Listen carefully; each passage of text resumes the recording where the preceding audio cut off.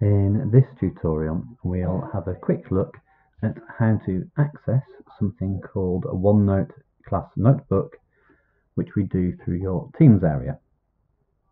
So once you've logged into Office 365 and Teams, you go to the class where you want to access the class notebook. If your teacher has a set of class notebook, you'll see across the top of the main page with these tabs, class notebook is the third tab along. So let's go have a look. So class notebook is a separate piece of or a separate app or piece of kit that will open up within Teams, and depending on what the last page you used, this viewable area will be slightly different. This arrow to the left of the work area, if we click on that, we get a range of other options. So on the far left, we get all these tabs. So let me close that one by clicking on that little chevron. You may have a collaboration space where you can work with other students. There's highly likely to be a content library where your teacher will provide you with content. Now this is a teacher view, so you won't see a teacher only folder and you won't see everybody else's work. You will just have your own folder. So let's have a look at this student's area by clicking on there. It's highly likely that you'll be met with these 4 subsections.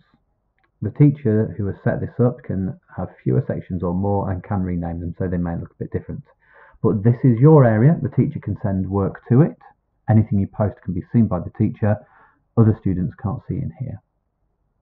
So if I go on this class notes section, we've now got a series of sub-pages.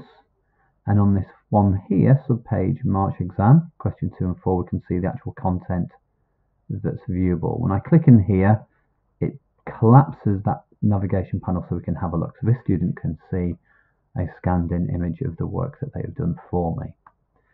Now, if you don't like working in this area, opening and closing these kind of navigation menus, there are a couple of things you can do.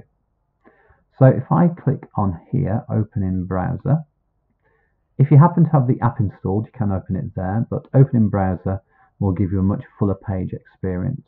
So we can see here, it's opened up exactly the same content, but in a much wider space.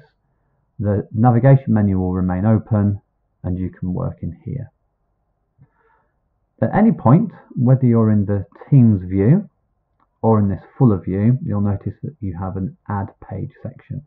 So if in your class notes and you added a page in this menu here, whatever title you give it, it will now appear as a sub-page. And the beauty of OneNote is that you can click anywhere on this canvas and start typing notes, and you can insert almost anything. So within the web view, which is really good, we can click and add in files, so Word and PowerPoint, it will link them in.